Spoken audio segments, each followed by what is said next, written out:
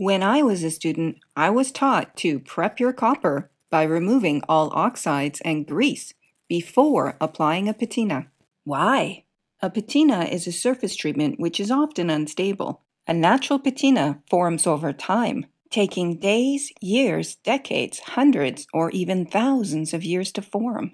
The patina grabs hold, invading, eroding, and spreading across the metal surface, otherwise known as bite. Bite. As the patina forms, it etches into the surface of the metal, grabbing hold and biting onto it. The more bite a patina has, the better hold it will have on the metal. As a general rule, longer cook times will result in more bite, although cook times are only one factor in a patina's bite.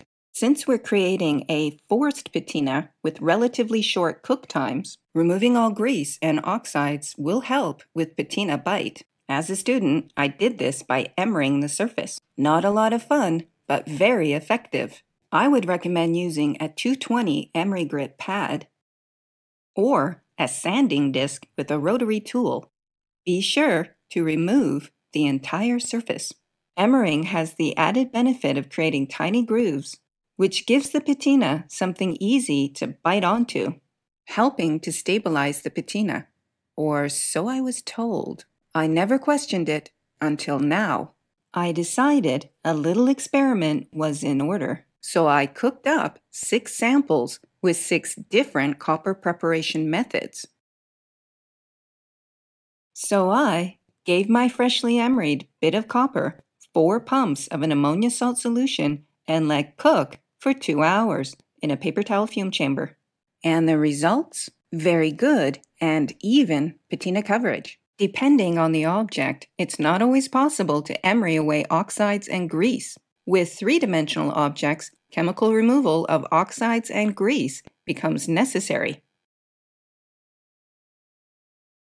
Since I have access to a torch, when emery is not an option, heating and pickling the copper is my second favorite method of removing oxides and grease. Pickling? In the olden days, metalsmiths used to use hot vinegar to clean metal, which they called pickling. Vinegar is mildly acidic. Given enough time, hot vinegar will remove oxides and grease. These days, vinegar has been replaced by Sparax No. 2, a mild granular acid mixed with water, which can be used cold or hot. Pickle is more effective hot. A crock pot is a good way to keep pickle hot, but never let your pickle boil, as the fumes can be nauseous. Whether you're pickling your copper or cooking your roast, never let your crock pot boil dry, as this could be a fire hazard. And it goes without saying, don't use the same crock pot to pickle your metal in that you cook your dinner in. Set your crock pot to its lowest setting. For every 1 cup of boiling hot water, add 1 tablespoon of Sparax No. 2. Stir until the Sparax is fully dissolved. If you don't have a crock pot, use a glass or ceramic container. You'll also need to mix up a bit of pickle neutralizer.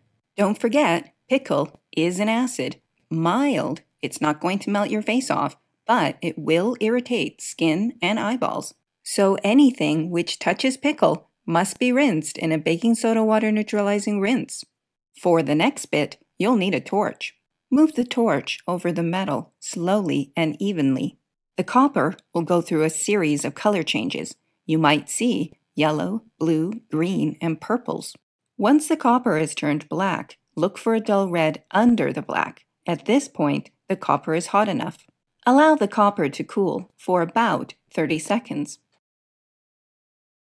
Quench in water, and into the pickle it goes. Pickle until clean, and rinse. What are those dark copper blotches? Just a bit of leftover copper oxides, but I like to call them copper poopies. You'll need to wipe the copper poopies off. The copper is now prepared for the patina. So I gave both samples 4 pumps of an ammonia salt solution and cooked for 2 hours in a paper towel fume chamber. Very good patina coverage on both samples. Since I already had some cold pickle, I thought I'd give it a test. So I pickled a bit of copper, without putting it to the torch first, for 12 hours. Then I gave it 4 pumps of an ammonia salt solution and cooked for 2 hours in a paper towel fume chamber. Also very good patina coverage. I thought I should try a grease and wax remover from a store. So I went down to my local hardware store and purchased and followed the manufacturer's directions.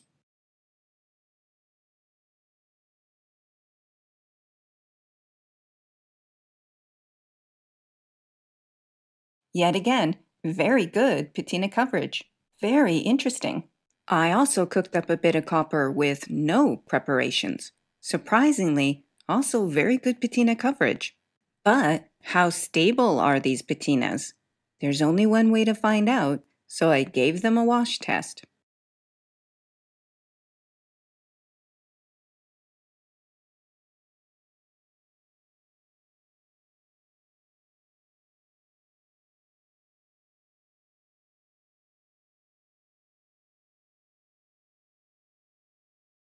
None of the patinas survived the wash test completely intact. But that's okay. Ultimately, it's not about how much patina is not on the copper, but how much you like the patina which is on the copper. It's all about personal taste. I always tell my students, it's good if you like it. I personally do like patinas which have a bit of copper showing through. I think it gives it a bit of character. But if you prefer more coverage, as we've learned, increased cook times will improve overall patina coverage. There are a number of different ways to seal your patina, including spray-on lacquers, paint-on lacquers, which can also be dipped-in lacquers, and rub-on, rub-off waxes. As all patinas are unique, there's no one single sealer or sealer process that can seal them all. Keep in mind that all sealers will alter the patina in some way. Sometimes it will heighten colors, and sometimes it will remove colors. It's a gamble, but here are a few tips. Anytime you are working with sealers, whether they are spray-on or paint-on lacquers or rub-on, rub-off waxes, be sure to do so in a well-ventilated room. Open up some doors and windows, or do it outside if you can, as the fumes can be harmful. Don't forget to wear protective eyewear. You don't want lacquer in your eyeballs. And always read and follow the manufacturer's directions. My go-to sealer for any new patina is spray. Spray sealers are available at your local hardware store or local art supply store or online and will come in matte, semi-gloss, and gloss.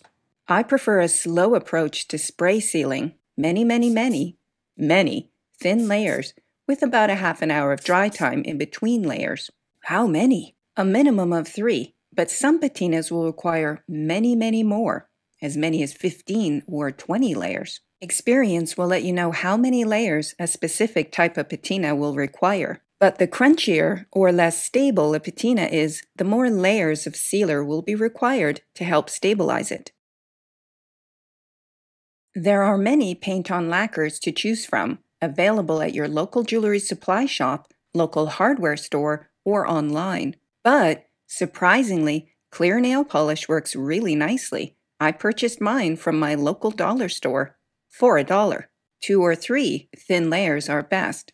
More is not always better with paint-on lacquers. Too many layers can cause peeling. Paste waxes are a very traditional way to seal patinas. Liquid beeswax, super hard shell turtle wax, or my favorite, Renaissance wax polish, will all do the job quite nicely, but are not as hardy as spray or paint-on lacquers, and not so good for fragile or patinas with lots of nooks and crannies. Gently rub on with a dry, soft cloth. Allow to dry for about 5 minutes. Then gently polish with a soft, dry cloth. As with spray lacquers, I like a minimum of 3 layers. When it comes to choosing the right sealer for your patina, experience will let you know what works best, otherwise known as trial and error. Not always fun, although If you don't want to fuss with different sealers, my advice is to stick with spray lacquers.